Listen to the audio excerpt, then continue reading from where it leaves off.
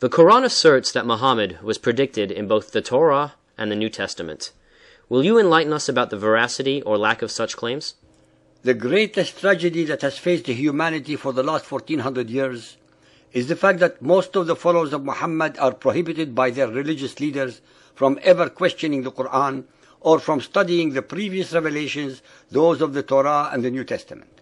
An even greater, more sinister, frightening reality is the fact that because of their continuous and relentless indoctrination from a very early age, not even the most learned among the followers of Muhammad are willing or able to accept facts or reality, but continue to wallow in a culture of total denial.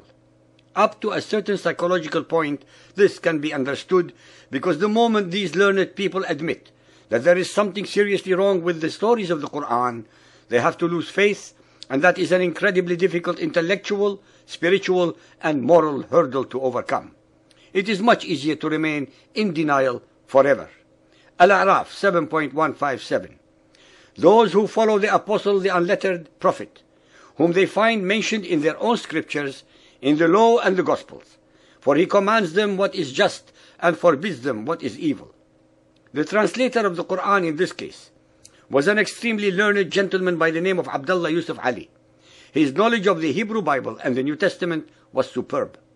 He even quotes repeatedly chapter and verse from these books to explain the Quranic verses. Nonetheless, this learned man would stoop to any abysmal level of deception, contortion of history and religion, as well as the perversion of language, so that he can attempt to explain the unexplainable.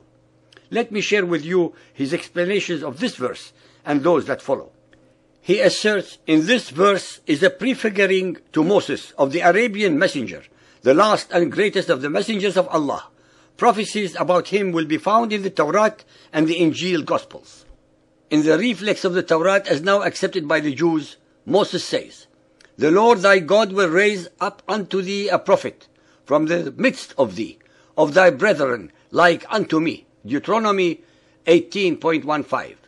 The only prophet who brought a Sharia like that of Moses was Muhammad al-Mustafa, and he came of the house of Ismail, the brother of Isaac, the father of Israel. In the reflex of the gospel as now accepted by the Christians, Christ promised another comforter, John 14.16. The Greek word Paraclete, which the Christians interpret as referring to the Holy Spirit, is by our doctors taken to be Paraclete, which would be the Greek form of Ahmad. I would like our listeners who are followers of Moses or Jesus to understand the term reflex used by Yusuf Ali. According to Muhammad al-Muslim scholars, the books that we have today, the Hebrew Bible and the New Testament, are not the originals, but are ones that have been altered and perverted by the Jews and Christians, and hence are inauthentic. Only in the wishful thinking and self-inflicted deception of the followers of Muhammad could they prove that Muhammad was ever mentioned or predicted anywhere in the Torah, especially since he is not of the descendant seed of Isaac. In fact, the biblical verse mentioned above pertained only to the descendants of Jacob, of whom Moses was one, and to no other branch of the family of Abraham. Muhammad, after all, is allegedly descended from Ishmael, and hence cannot be the one among those predicted. Neither is Muhammad mentioned anywhere in the New Testament, no matter how his followers, in desperation, try their best to contort the Greek language, deform history, and twist logic. Besides, I would like our listeners to know that from the death of Moses to the advent of Muhammad, there were numerous other Hebrew prophets. Every one of them was a descendant from the line of Isaac, but not one of them from the seed of Ishmael.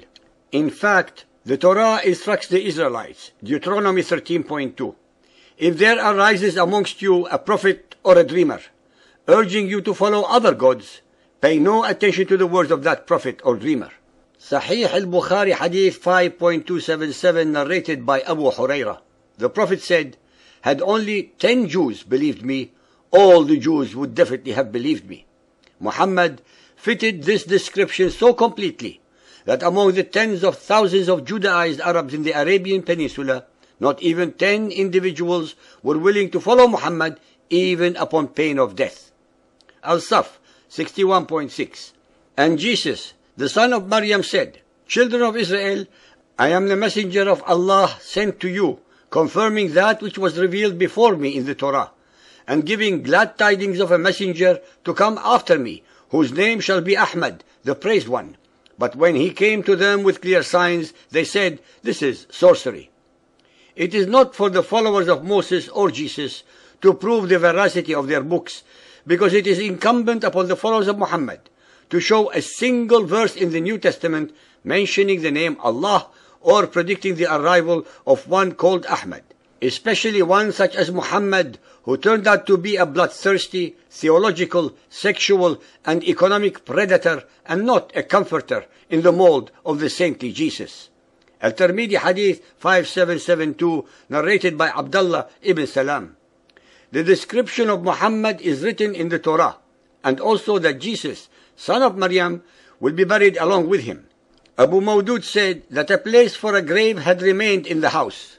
There is not one single Muhammadan on the face of planet Earth, or anyone else in the universe, who can point out such a prediction anywhere in either the Hebrew Bible or the New Testament. As usual with the Quranic stories, the moment they are properly investigated and put to the test, they fail miserably and very clearly, due to their lack of veracity and or historical foundations.